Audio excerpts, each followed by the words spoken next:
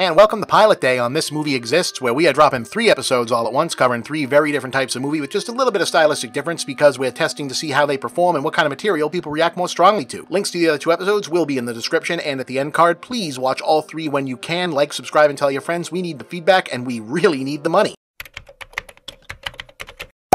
So why cover these 3 movies, or at least why this movie? Well, before looking into the development of new online content, what often stands out as solid advice is that one should stay away from divisiveness or controversy early on. Build your brand out first, establish the trust relationship with the audience before moving into areas that might be off-putting or uncomfortable, like discussing politics, religion, international relations, or anything that could be tied to currently controversial ongoing geopolitical events. Oh, and also, for movies specifically, it's probably a good idea to keep things relatable to what's bound to be a mostly Gen X and younger millennial audience, given YouTube and other platforms' demographic data. At least at first, you want to stay within the temporal and cultural experiential zone of a hypothetical viewer for whom classics might now refer to movies made in the early 2000s, and a really old movie might refer to, say, the original Star Wars or hell, the first Shrek. So obviously, what makes more sense than covering a black and white movie from 1935 about a religious war in Jerusalem? Okay, so The Crusades is technically only about one of the Crusades, the third one, with Richard the Lionheart, and as in the modern age, among the less remembered sound era historical epics from Cecil B. DeMille, who I think is probably one of the last old-time Hollywood director names people know, even if they can't name one of his movies or really describe why they're supposed to know who he was. I mean, they probably maybe know like the last couple movies because they get referenced, but that's probably about it, right? Especially for Generation Z and younger. All right, Mr. DeMille, I'm ready for my close-up. All right, Mr. DeMille, I'm ready for my close-up. I'm ready for my close-up, Mr. DeMille. I'm ready for my close-up, Mr. DeMille. Unless this series completely bombs, or I get a much better, more time-consuming job offer than anything else I currently have happening, so let's see what happens there. I imagine we'll speak more on him in the future, but in quick order, DeMille is largely remembered as early American cinema's go-to epic spectacle guy, at least in terms of epic spectacle guys who survived the apocalyptic transition from the silent era, where he was already prodigious. There were 3 young directors who showed promise in those days. T.W. Griffith, Cecil B. DeMille, and Max von Mayerling. To the sound age, largely because, while DeMille was very good at throwing big set pieces on screen, where he excelled equally was getting the audience to connect with epic visual spectacles by pairing them with epic emotional spectacle. In fact, a lot of his movies aren't epics. He also did westerns, period dramas, marriage comedies, thrillers, bedroom farces, opera, and even theater adaptations. What they all had in common was big, showy, make sure the people in the back rows can tell what everyone is feeling approach to characters and visuals inspired by Renaissance lighting and the paintings of Gustave Doré.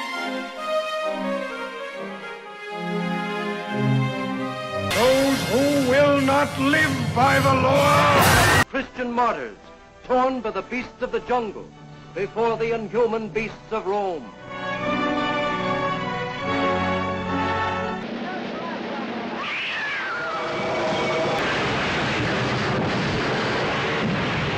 You gotta remember, when people talk about cinematic innovation for the guys who started out making movies in the 1910s or 20s like DeMille did, it's not like today where that means upgrading camera technology, or new animation rendering, or Bullet time! we're talking about people having to invent film storytelling out of nothing. Stuff you just take for granted now, like show the outside of a whole building, then show the inside of a room, but play the same ambient sound or music, or people talking over both shots and everyone will know, oh, that's the inside of that building. Or if you show a guy looking and then you cut to a thing from a different angle, it means he's looking at the thing. Yeah, those very basic rules of visual storytelling just didn't exist for James Yen to eventually ignore. Someone had to think them up. What's going on? Can they get in? We need something to protect ourselves.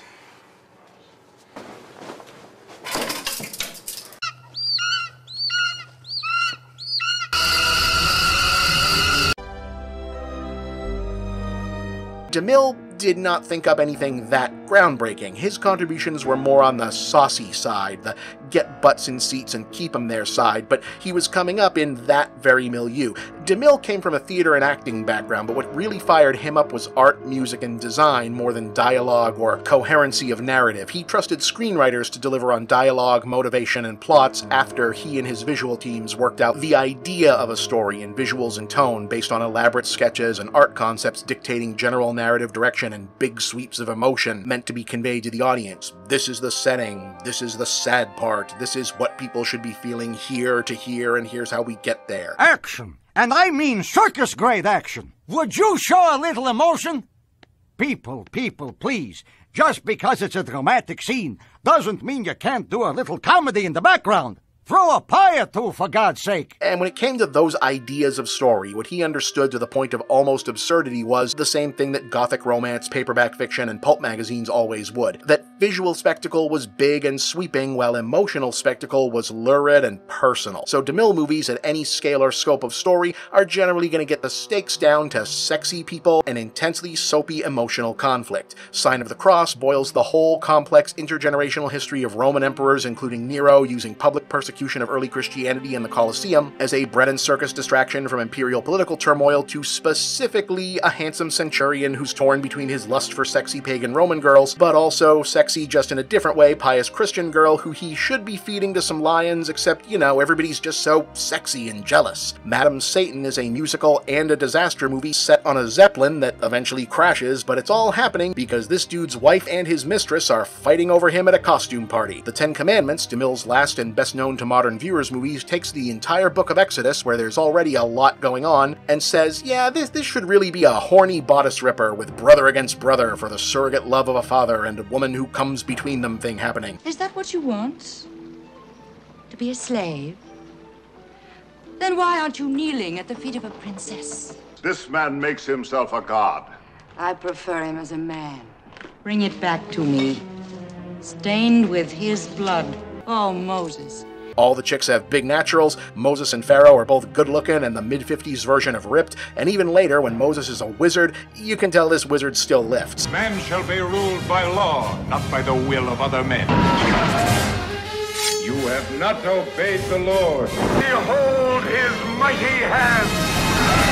And you know, he also did a Cleopatra movie and a Samson and Delilah movie. Those are kind of more self-explanatory. Even his circus movie is full of romance and melodrama, and they crash a train because even the circus doesn't have enough circus. I know writers who use subtext, and they're all cowards. Speaking of the Ten Commandments, though, just to circle back and get back on track, apocryphally, though there is a lot of soundstage work on that movie, and basically zero Egyptians in the cast or even Jews, which is interesting. They did shoot a bunch of that movie in Egypt, which was a big deal even in 1957, because things were already kind of going to shit for US Mideast relations at that point, and the Egyptian government was not allowing every Western movie company to come and set up around their stuff anymore. But DeMille, not exactly known as Hollywood's most progressive or globally open-minded guy, kind of the opposite, I know you're shocked. It's hard to explain this to a young person, but people of my generation are, you know... racist. That's it! Was supposedly able to secure a pass with very little issue because the people making that decision in Egypt thought he was A-OK. Specifically because of his respectful portrayal, relative to the overall history of Western movies otherwise, one must assume, of Arab and Muslim characters in his movie The Crusades from 1935.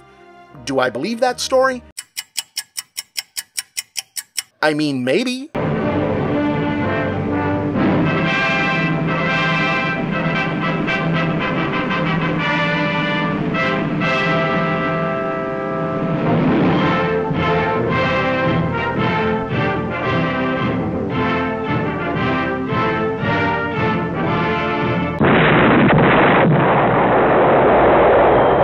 So anyway, about that movie, at last, The Crusades was DeMille visually still figuring out epic-scale action visuals for the sound era, along with the rest of Hollywood, but already hitting his narrative bullseyes with the character stuff, taking a blowtorch and pliers to anything resembling the actual history of the Third Crusade, and carving it into a crowd-pleasing melodrama by way of who's a good guy, who's a bad guy, who's horny and for whom, and if we've got to be pious for the censors now, then for fuck's sake find me some backstabbing and skullduggery to get naughty about. I said this is a talkie, damn it! You've got to emote more! And you extras, wave your arms and make faces! What is this, a morgue? And what he and his crew landed on was the two basic facts that every schoolboy used to know about the Third Crusade. That King Richard and Saladin, the leader of the Muslim army and eventually Sultan of Egypt and Syria, eventually came to an honorable, if temporary, peace term at the Treaty of Jaffa, and that this is supposed to be the same King Richard from the Robin Hood stories, so the English royal stuff can be super fucked up in the background. And also, there's not a ton of extra detail about any of these people's lives otherwise in history, so otherwise he could do whatever he wanted as far as he was concerned. Is there any way, can we add like a topless scene or something? Yeah.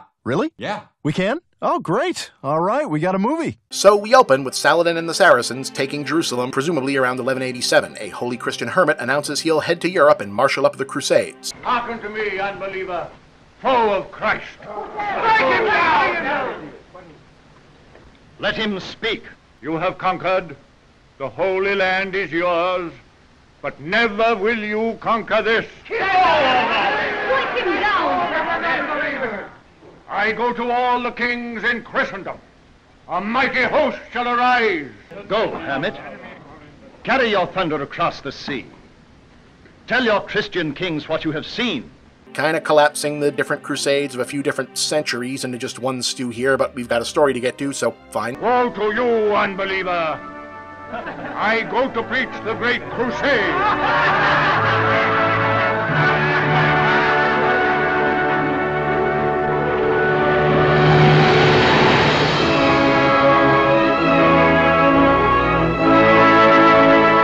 Specifically, the story of why King Richard of England, our hero for the piece, decides to go fight in a war that is not his or his country's, when even DeMille knows that a guy just being super into Bible stuff is a boring as shit motivation, and in the real world we're still 6 years away from Pearl Harbor, so another foreign war is not on American viewers' let's go do that relatability radar yet. So instead they settle on, what if a dude just wants to party? Oh, Richard ruled in England, the devil reigned in hell, and both were mighty monarchs who governed passing well.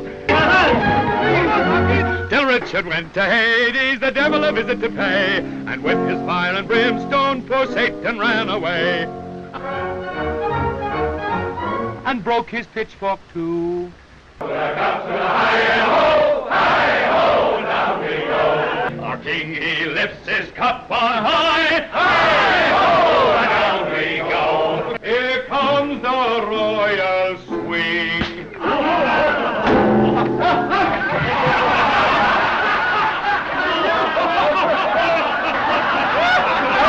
Yeah, so this movie's version of Richard I of England is a hard-drinking guy who just wants to hang out with his boys and do fun medieval knight shit, but he's about to lose some or all of that cool kingly freedom because he's betrothed to marry Princess of France, who's... What's the matter, Robert? Have you seen a ghost? I've seen the King of France. Does my saintly cousin come in peace or war? He comes in peace. And he brings his royal sister. Oh, Alice. Well, she's no dove with an olive branch. I mean, you know, she's kind of hot, but basically he doesn't want to get married because even for the king, that means no more fun. You cannot escape this marriage. Now, what do I care for France? Fighting. Always fighting. Fearing no devil and praying to no God. Well, why should I? I know my horse Fauvel. I know the feel of a lance in my hand. I know what it is to see men go down before me. Now, look. This sword's being made for me. No other arm shall wield it but mine. With this sword, Robert, I'll swing a stroke from Norway down to Spain.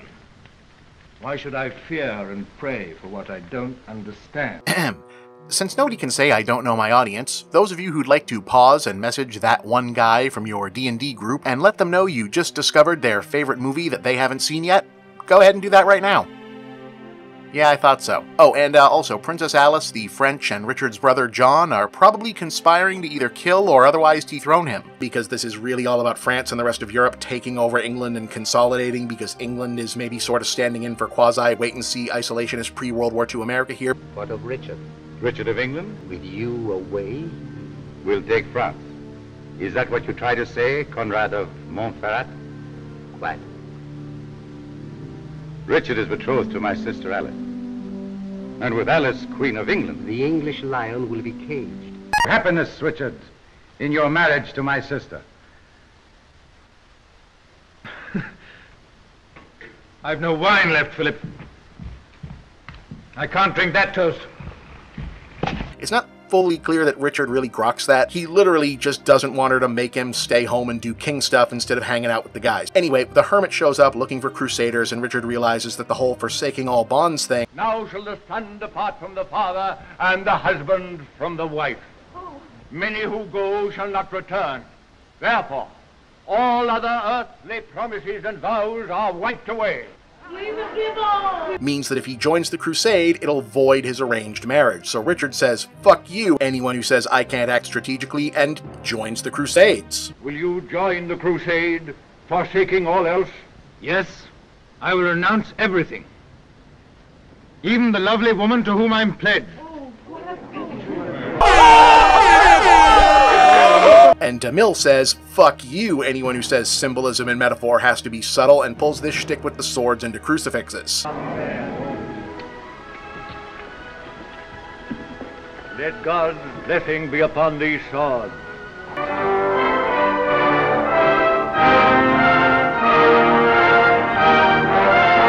So Richard gets to crusading, and this is where we get our big soapy melodrama storyline. On the way to the Holy Land, Richard, who has zero intention of doing anything holy other than kicking ass and not being married, manages to look bad by being himself in front of a pious Christian hottie named Berengaria. That can't be Richard. Oh, yes, that's Richard. I hope he starves. Shortly thereafter, he finds out that he has to do another marriage arrangement to get food and passage for his troops, but this time no one's gonna make him do anything. He just has to promise to take whoever this princess is off Daddy's hands. So he's like, sure, I loopholed this shit once already, and even sends his sword to play his part at the wedding, because I guess that's actually something medieval kings could do, or we think they could do at this point, and it's easy to imagine DeMille hearing about this and going, oh fuck yeah, that's cool as shit, put that in, we can totally use that. Wilt thou, Berengaria, have this man to thy husband? To love him, obey him, worship him. In nomine Patris, et Filii, et Spiritus Sancti. Amen.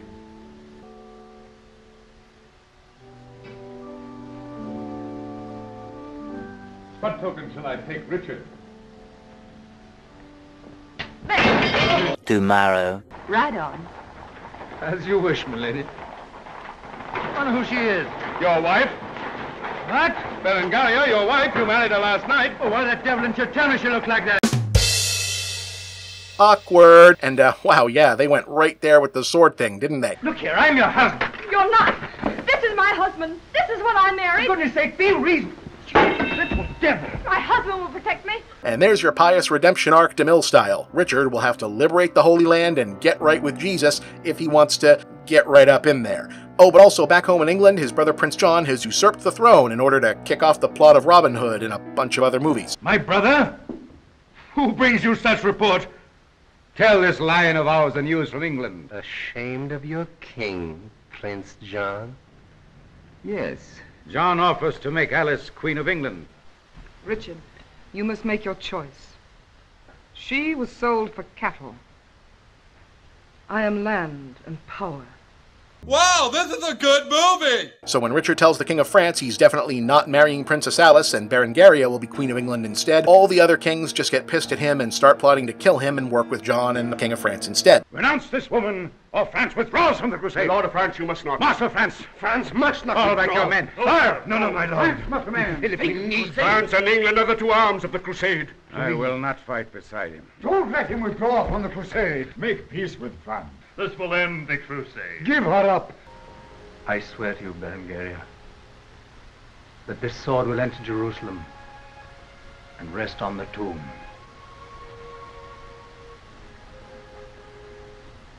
And if that is not done, may it stand between us as man and wife forever.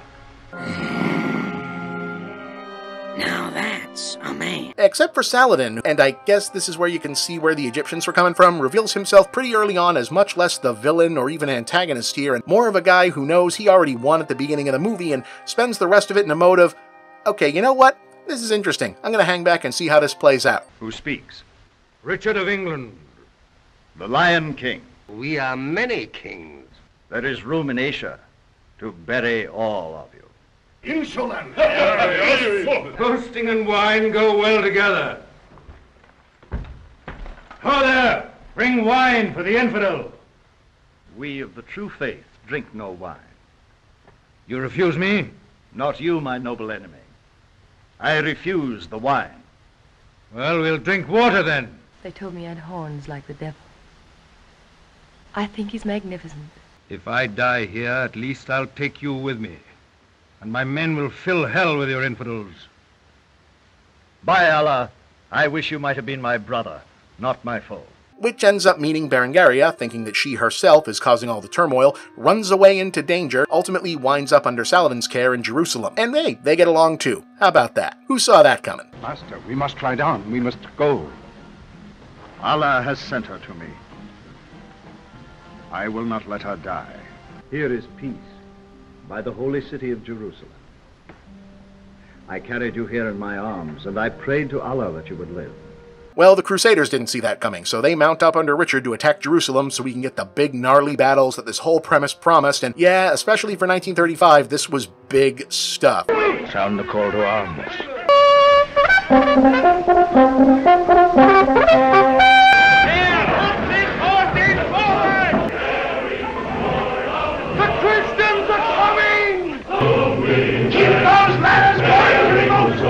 Pretty much all the medieval movies made after this, and then for a long time going forward until they found new ways to do it in the 50s and 60s, were working off techniques this movie established, and it looks pretty damn cool today still.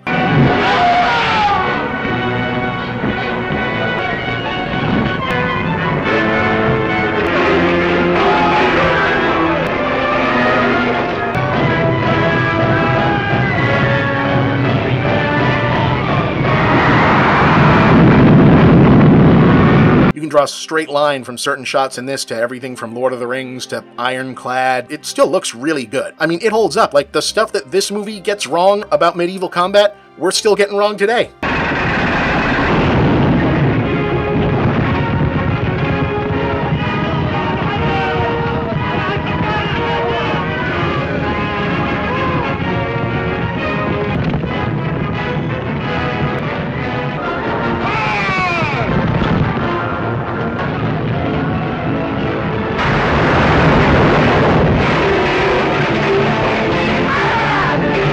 But plot-wise, it's also the chance the Bad Kings have been waiting for to take Richard out, specifically Conrad of Montferrat acting in league with Prince John and the French to have him followed by assassin knights who will eventually turn on him while Conrad goes to secure a deal with Saladin. Victory is not sure while Richard of England lives. You're his brother's friend. And would be yours. What price do you ask for your treachery? The kingdom of Jerusalem, which I shall rule under you. And what do you offer me? Richard's death. Within the hour he will lie on the battlefield among the slain. Who would slay your lion of the Crusades? 15 swords of mine follow him where he goes alone. And what message do you bring me now? Your death. Ask him! Kill him! Look out! Take him in the back! Get that door! Stop right there! Whoa! Pull it down! Back! Take his horse! Back! One problem with that plan, though, Conrad. I have no traffic with assassins. Here. Away with this dog.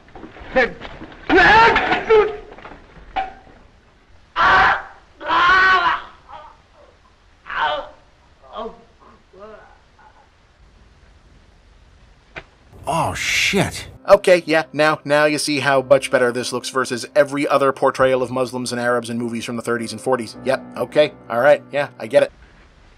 My Lord Sultan, you can save him.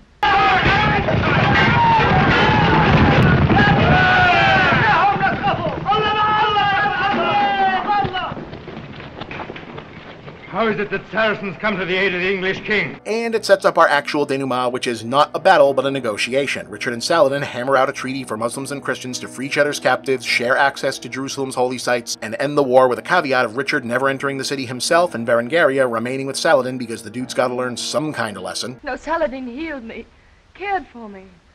You owe your own life to him. To Saladin? She promised herself to me to save your life.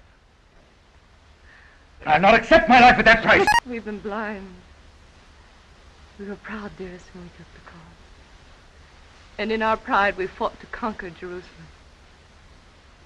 We tried to ride through blood to the holy place of God. But now we suffer. The holy city of Allah.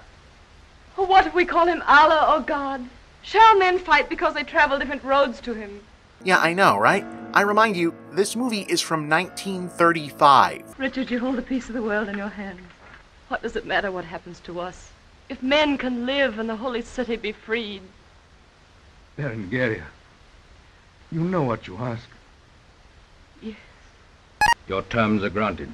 It stands between us as man and wife.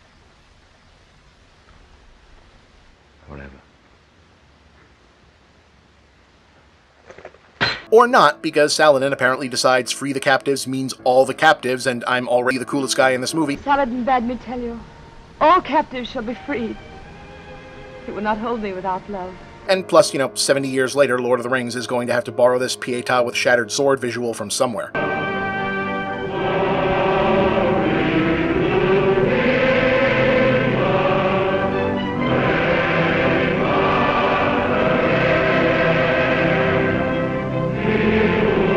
Yeah, how about that? Again, it's like poetry, so if they rhyme. Every stanza kind of rhymes with the last one. And that's The Crusades, yeah, from 1935, a movie that has really about as much to do with actual history as the Crusades themselves had to do with anybody's religious convictions, which is to say, not much, but it sure was influential. Let me touch it. Let me touch the wood of the cross before I die. Cross of Christ. Praise to the Lord our God. It is true. On which he died. Lo, he's with us always.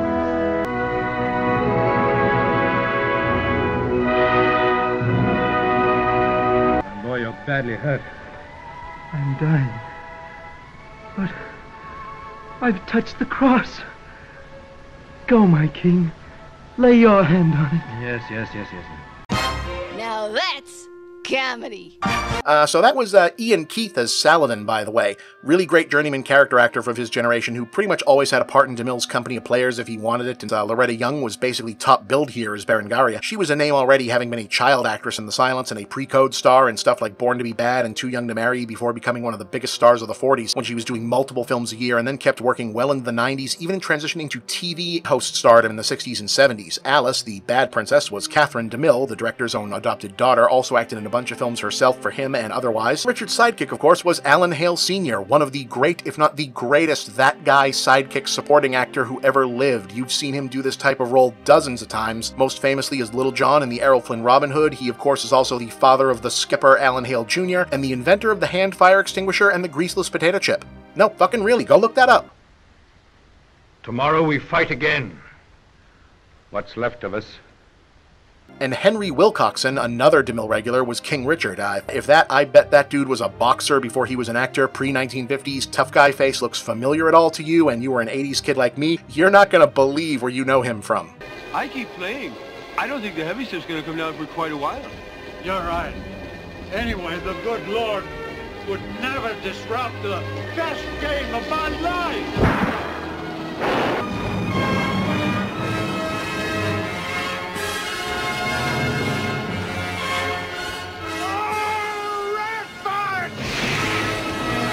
Yeah, that's Bishop Pickering from Caddyshack. How fucking great is that? You're not a man, you're a bishop, for God's sakes!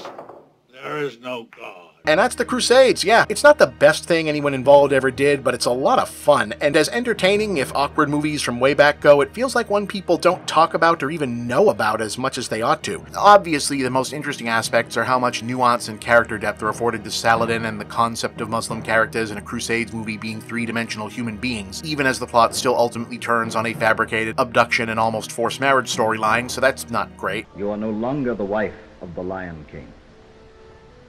What do you mean? Islam does not accept a Christian marriage.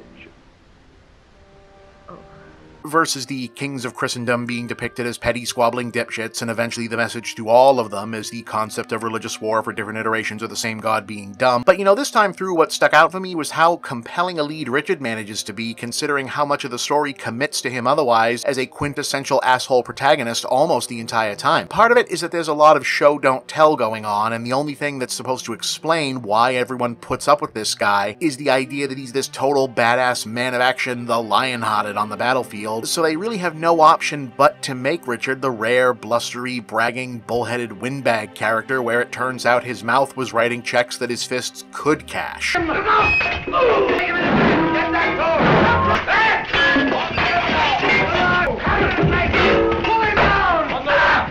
Wilcoxon is a really solid action star here, and in the context of 1930s stunt work and staging, they really make you buy it when this guy says, I'm gonna go one-man army my way into Jerusalem, and the rest of the Crusaders say, yeah, I'm thinking we got a shot here. This is the horse I'm betting on. Sound the call to arms! We go on to Jerusalem! By what? You cannot, Richard! Thousands lie dead outside the walls. I ride to Jerusalem. Let follow me who will.